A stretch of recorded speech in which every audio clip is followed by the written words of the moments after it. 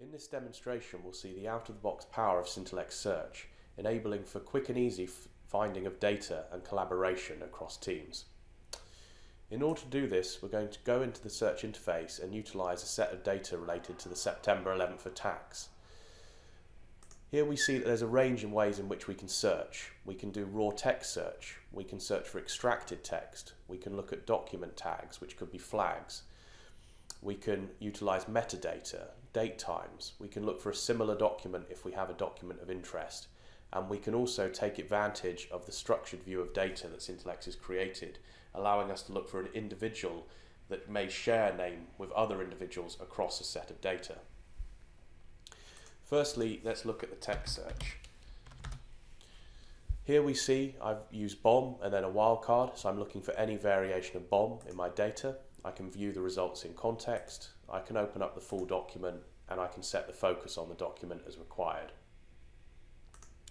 I can stack as many of these queries up as I desire, so here we're adding terror, and we see we can continue this as required. As well as wildcards, you have fuzzy searching, proximity searching, boolean logic, synonyms, and a range of other techniques available. We can also utilize predefined watch lists as well as raw text. So here I'm doing a search for a predefined list of weapons that I've added to the system. Moving on from the raw text search, we'll briefly look at the extracted text search. And here we see I'm looking for all the people in my data.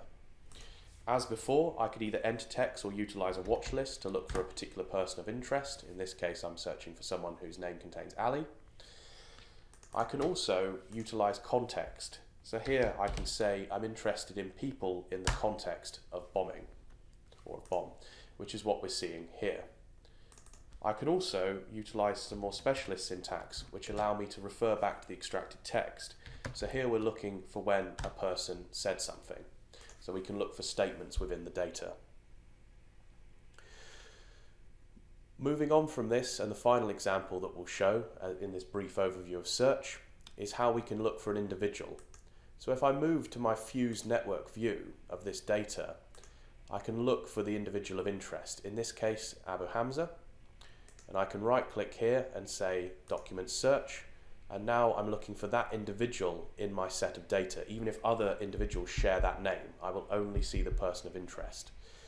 We see it also includes anaphors, such as he and him, that have been clustered into the Abu Hamza cluster. And again, I can add a context query. And here we see him in the context of jihad. This is, again, just barely scratch the surface as what's possible with Sintelix search. Any search that you define can be an alert scheduled to run periodically against data. It can also be saved and shared among yourself and colleagues. So what we've seen in this demonstration is the power of Sintelix search, enabling the locating, exploitation, and collaboration of data.